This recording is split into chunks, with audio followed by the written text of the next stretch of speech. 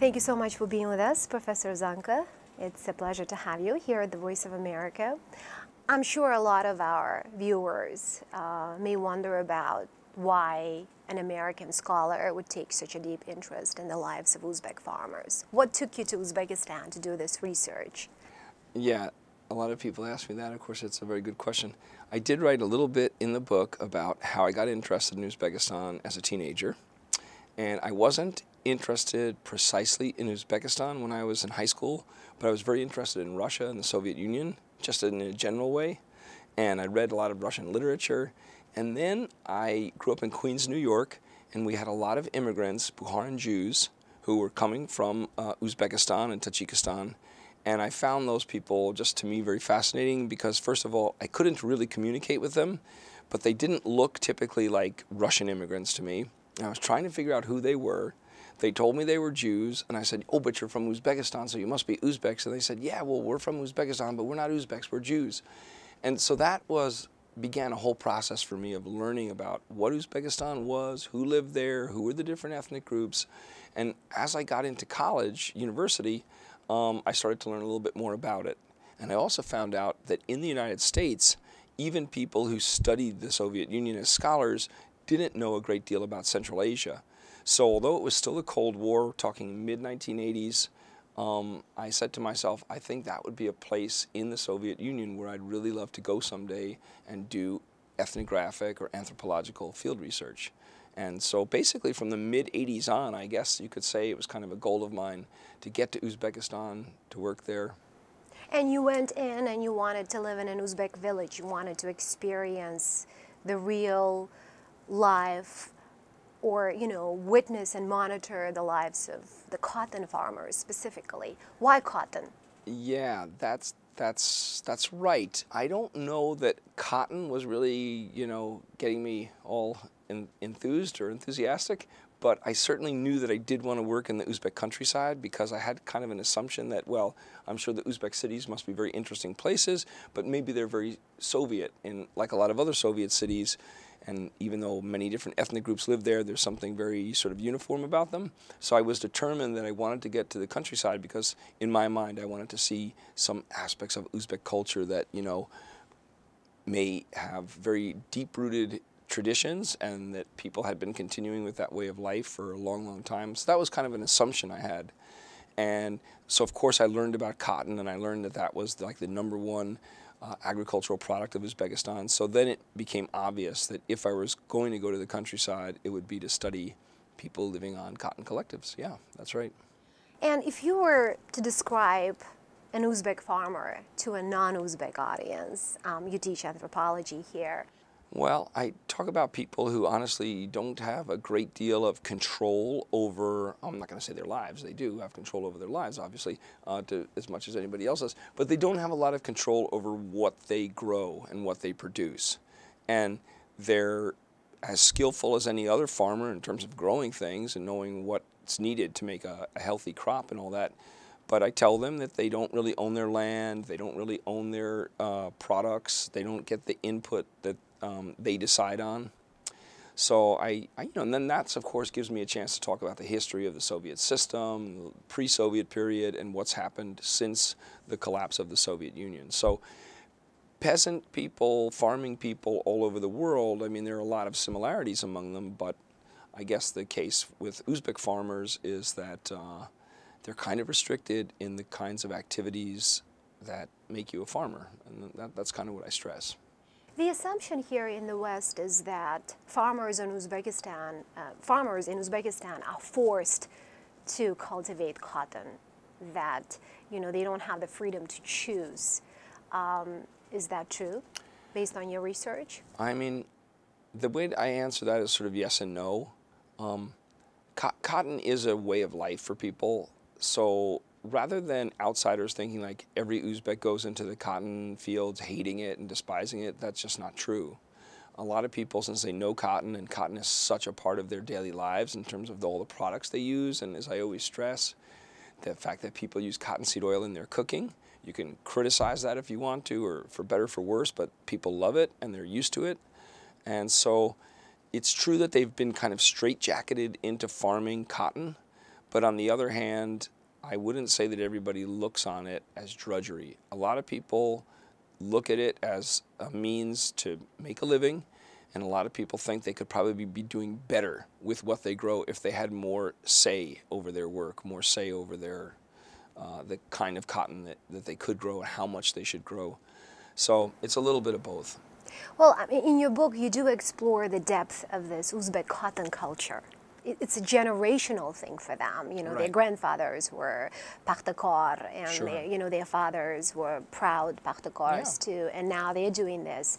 If they had the freedom to choose what to, in many parts of Uzbekistan, farmers, they would still continue producing cotton. That's one of the conclusions you were making, I mean, right? I think there's no doubt about that because as I've been doing over the years, talking about, well, why don't they grow more grain? Why don't they grow more fruits and vegetables? Everybody knows Uzbekistan produces all these amazing, wonderful fruits and vegetables. And there's definitely a market for those things. It's definitely profitable to grow those things. But cotton is an international export commodity that people in many countries want to grow because they know they can make pretty good money. And there's an insatiable demand, appetite for cotton. So I think that if a lot of Uzbek farmers kind of had their own way to decide, made up their own minds about it, they'd probably diversify their crops. Maybe they'd say, oh, 70% is going to be cotton, 30% is going to be fruits and vegetables or a mixture of some other crops. But I do think that if people had their choice, since they know cotton so well, I think they would just want to be more efficient with it and probably try to get the best possible sort of cotton grown on their land. What are some of the basic realities that Uzbek farmers face that really make their lives miserable? Well, fundamentally it's the fact that they don't make a lot of money, either working in the fields or having some job processing cotton, spraying pesticides. And that makes their lives really difficult, that they simply don't make money with the cotton economy. Second of all, there's the question of water, which is absolutely indispensable to the growth of cotton, a very thirsty crop. Securing access to good quality water is not easy, depending on where you are in Uzbekistan. So that's another huge problem. The fact that people don't feel a lot of freedom to simply say, well, I would do cotton this year, but I'm not going to. I think I'm going to go and try this, or I'm going to go and try that. And believe me, people do that anyway, but they're not really, by law, they're not supposed to be doing that. So they take a lot of risks. Those are some of the factors, I think, that make it just really difficult to make a decent living being, a peasant farmer, call it what you will. And a lot of people in the collective farms always stress to me, they'd say, we're not farmers.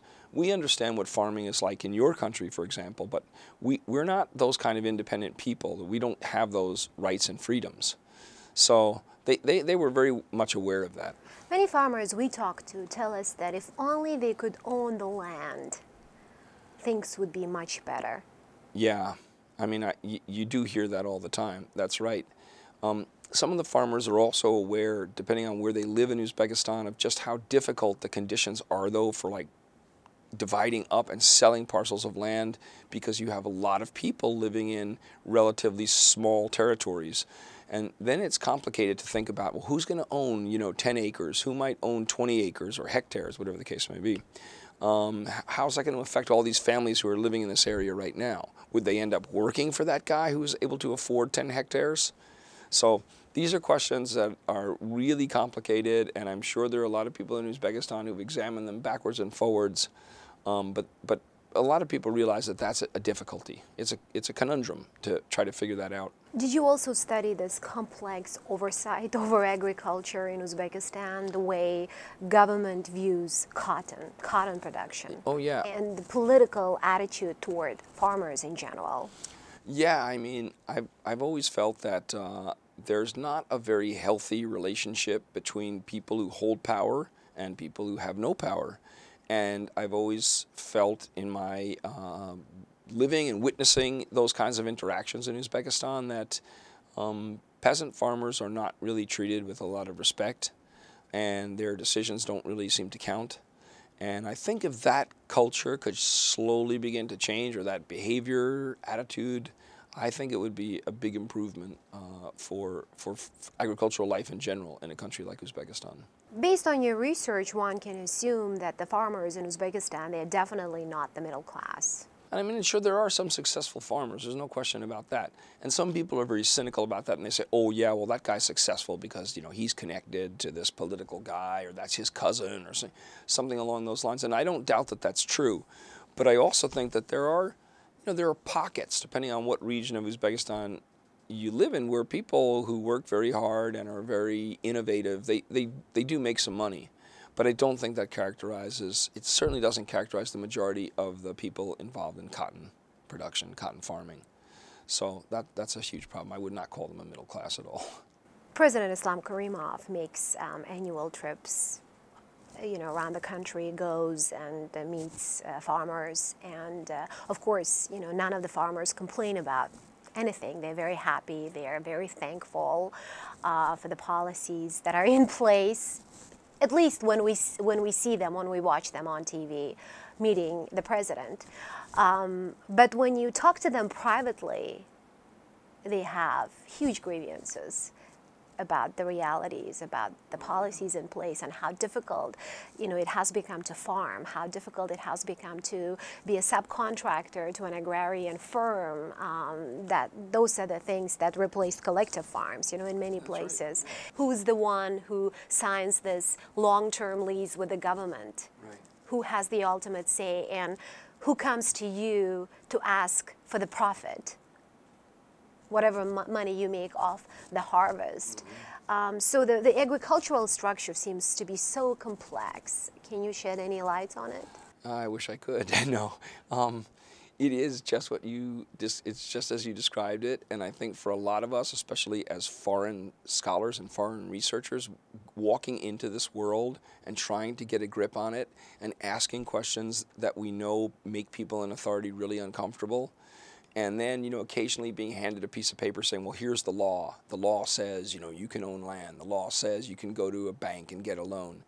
The law says you have to bring your cotton to this gin. That never begins to give you a sense of all of the machinations and all of the secret work that goes on behind the scenes about who actually controls the production and who controls the money that comes in from cotton, and what happens in the books. Like, when it's added, like, okay, well, we have delivered this much cotton, and therefore we're going to get this much money. But then you have to share it with so many other people. Right. And that figure may never be correct, because if it's a lot of cotton, for example, then the people of a farm or the political leaders of a district know that they can get a lot of money for that. And if they let the rest of the population know just how much cotton was produced, for example, then is an obligation to, especially if it's a surplus over what was planned, then they're supposed to be sharing that wealth, sort of even by law. And it doesn't happen that way. So I was always asking people, like, well, I thought it was a good harvest this year. Why aren't you guys getting more grain or more oil or more infrastructure? Like, why aren't the canal system being fixed with this money? And people, they know that it's corrupt. They know that, they'll tell me about the corruption, but they just don't seem to say, like, well, we can work our way out of this, or we're going to go to that collective farm chairman and let him know that he's a bad guy and he's done the wrong thing. You don't get any of that because people are really frightened. There's no other way of saying it. And you mentioned, like the president comes around and everybody smiles and there's pictures, and then he'll kind of celebrate the great pickings of a particular woman who picked 200 kilograms of cotton a day, this sort of thing. But that was also true of the Soviet period. You always had those public officials going around and, saying, like, we're one with the people, and it's a kind of continuation of that old Soviet style. And of course, when an autocrat comes around to visit these villages, people are very, very frightened because they've been told, you better be out there, you better be waving, you better look happy, and you better wear your best clothes. And he's going to come here and he's going to talk about the harvest. Don't ask him any questions, let him ask you a question, and you make sure you say something nice in response. You know, so it's a show. It's an absolute show. In your book, you also talk about the lack of political knowledge within farmers. You know, the inability to express themselves and promote their own interests. There are a lot of farmers' associations in the country, but do they represent what the farmers want in the country? Yeah, I mean, I think that really knowing, you know, what the farmers want, in order to determine that, you need a system whereby people who are politically engaged, who maybe are organized, have the freedom to go around and talk to different farmers and different collective farms. You know, that kind of freedom to say, hey, look, I think, you know, we should be doing this, and I don't like what the government is doing right now. But those kinds of freedoms for activist kind of people or engaged political people, they really don't exist in Uzbekistan. So therefore, it makes it hard to say categorically what the Uzbek peasant farmers want, you know, to a person. You need like kind of constant polling too, in a way. And I don't really think there's a good bellwether for what that is. I know, like in my research, basically what I end up with, even if I've interviewed 50 people or 70 people or 100 people, it really does boil down to sort of more anecdotal evidence than hardcore scientific, you know, this is what the polling has revealed. We do have public opinion polls in Uzbekistan to a degree. There are some independent guys who work. I think it's not impossible to determine right now where most people's hearts are with regard to the kind of economy they'd like to be participating in, and I don't think it's very supportive of what the state does. I mean, that is clear.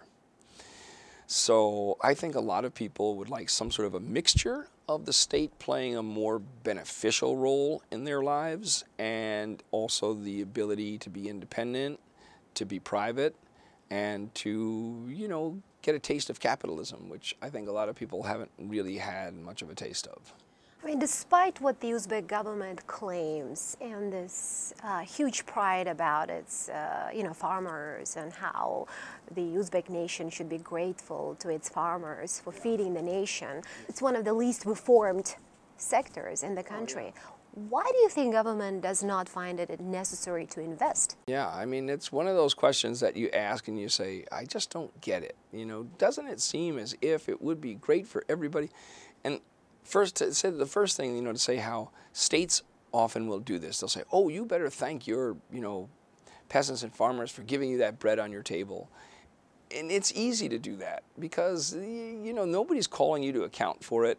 People in the cities are like, oh, yeah, that's great. There are farmers out there, you know, who produce food for us, and we don't really have a connection to them. Uzbekistan is a very agricultural country. So on the one hand, to say something like that, it just sounds good and it feels good.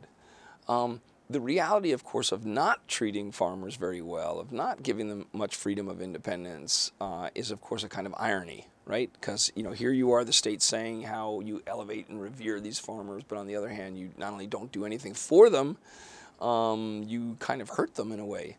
And you're asking why the state doesn't say, let's do something more for these guys. They'll feel more invested in the state. They'll produce more. They'll be basically happier people.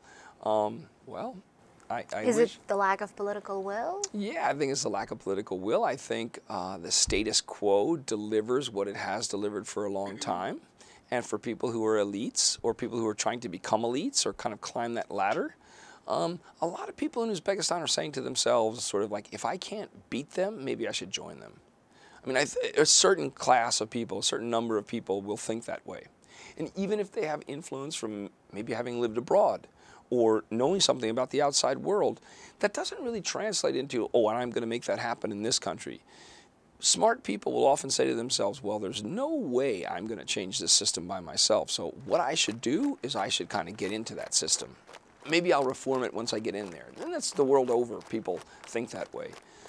So I think Uzbekistan, the power structure being what it is, the kinds of behavior that have existed for a very long time, going back generations, there isn't much of a will, especially with the people who really hold power. There's not much of a will to say, oh, we should maybe think about doing things differently, especially vis-a-vis agriculture. In terms of what the United States could do to help Uzbekistan in developing its agriculture, whenever we report about what kind of aid America can provide or should provide or is providing to Uzbekistan, we get some interesting remarks and feedback from our audience, and some of them have been saying lately is that if America wants to connect with the ordinary people in Uzbekistan, they want to get to the heart of that society, maybe it should start helping, assisting farmers. Yeah, absolutely. But you may know, Navbahor, that really since the early 1990s, there were absolutely those kinds of programs between the United States and Uzbekistan. Basically what we would call farmer-to-farmer programs.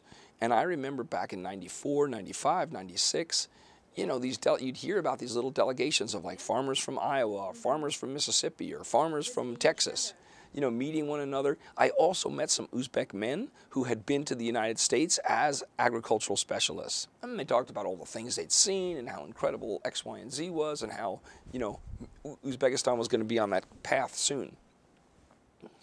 And the results about 20 years later now are just that those things didn't materialize.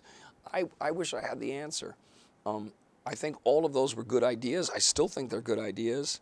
But at the end of the day, you have to have the political will to say, yes, let's innovate, let's do this differently, let's listen to this advice, let's reject that advice. And,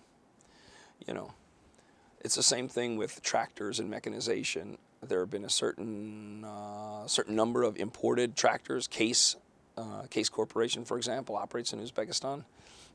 But still, you don't see large-scale changes in how that affects ordinary people. So, what would it take for the farmers of Uzbekistan to unite and speak from one voice and make, concrete recommendations to the government?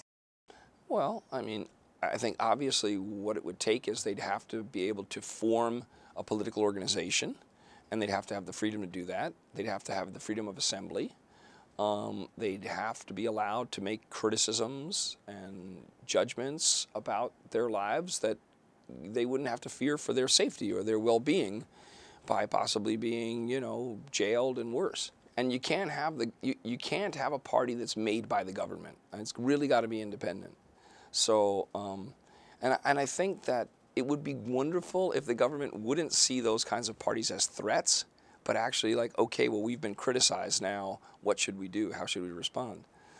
The Uzbek state, since it was formed in 1991, is not an entity that enjoys being criticized and enjoys being told you're doing things incorrectly, or could you consider changing the following? They don't like to hear that. Children pick cotton, whether the government denies this or not, and some of them might be picking it because they want to make money, but some of them are also claim that they're picking them because they're being forced to. Yeah. And this has been such a critical question for the past few years because there's such campaign going on against it in the West.